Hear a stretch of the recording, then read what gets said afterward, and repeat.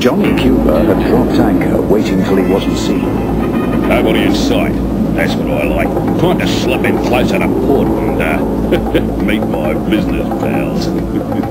Johnny Cuba's idea of a business pal was, like himself, a gangster.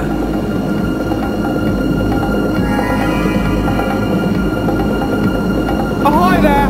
Hove to! Customs inspection! You are within port limits! I'm coming aboard! Hey! Watch out what you're doing! Careful! Oh! Ah! Sorry, mate. The wind must have blown me off course.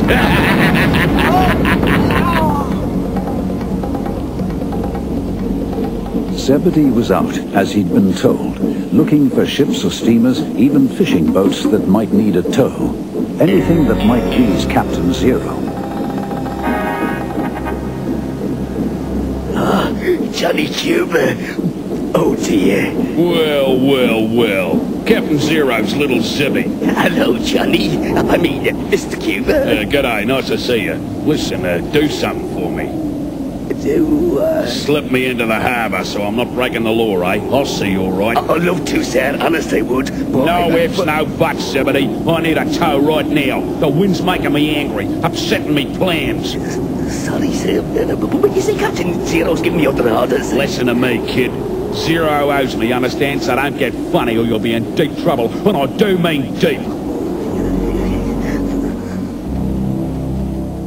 The gangster told Zebedee to tow him to the old docks that hadn't been used for years, where he'd arranged to meet his criminal friends.